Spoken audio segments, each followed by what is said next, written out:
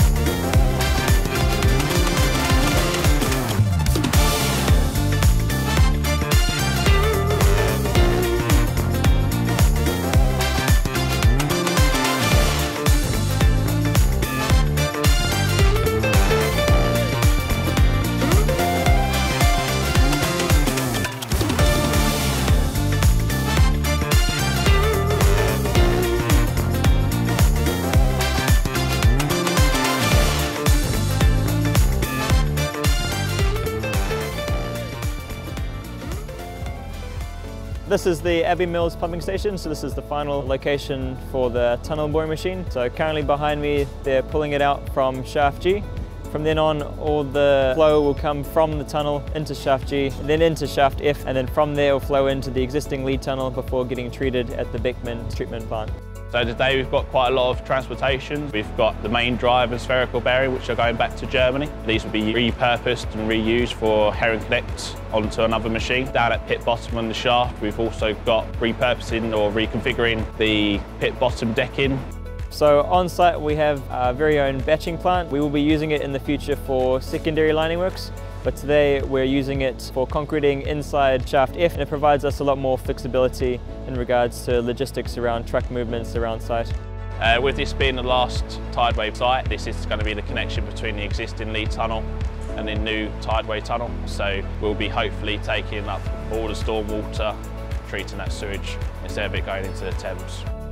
Other works that need to take place on the site specifically for shaft F, we'll be pouring the third cage next week, and that will complete the wall. Following that, we'll be undertaking some waterproofing to ensure that no water pressure then acts on the existing plug. And then behind me in shaft G, they're continuing to pull out the TBM and starting to pull out the gantry cars that are still currently inside the tunnel. Following on from that, we're looking to do some benching works to form the main structure at the bottom of the shaft before looking at surface activities such as installing the cover slab on top of the shaft. Yeah, it's a major project. It's probably the biggest project that I've been working on. It's a lot of responsibility in trying to organise all the transportation of the components, but we've been managing it very well on site, thankfully. The collaboration of subcontractors as well. So for me, working here as part of the Abbey Mills team provides an awesome opportunity to experience a wide variety of activities which are happening on site. The team here is awesome as well.